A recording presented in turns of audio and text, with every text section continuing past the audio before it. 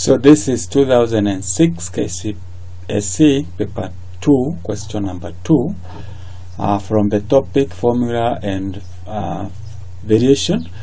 So here we are supposed to make as the subject of this formula.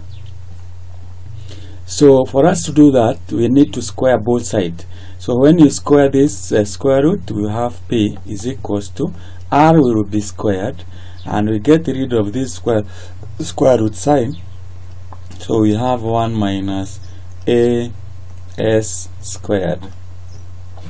We can open the bracket so that we have p is equals to r squared, that is we multiply by 1, minus a r squared s squared. We take this to a r squared s squared to the left hand side and p to the other side. So we have a r squared s squared is equals to r squared minus p. P changes to negative once it crosses the equal sign. So we now divide by a r squared, a r squared, a r squared. So this cancels with that, and we get the square root. So our s is the square root of r squared,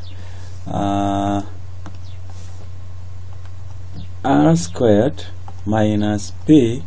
All this is divided by a r squared, and that is how you work out that question.